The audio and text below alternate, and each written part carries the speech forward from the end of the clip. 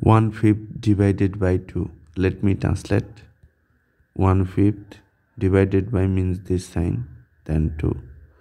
Now this is a fraction, this is a whole number, so you can convert this whole number as a fraction considering 1 as a denominator.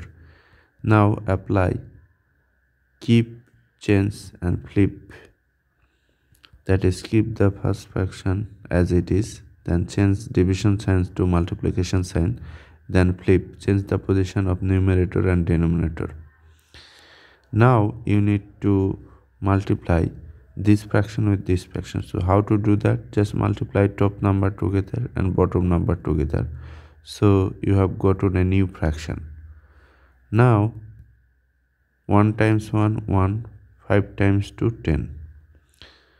Look, 10, 10, 100, these are power of 10.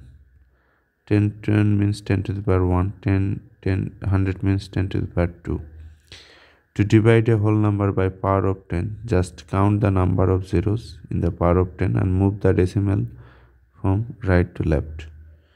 This is the whole number, so decimal point first will appear here. Then move 1 places as it has 1 0. So decimal 1 is your answer. You can put here one more 0 to mean that this is less than 1. 0.1 is your answer.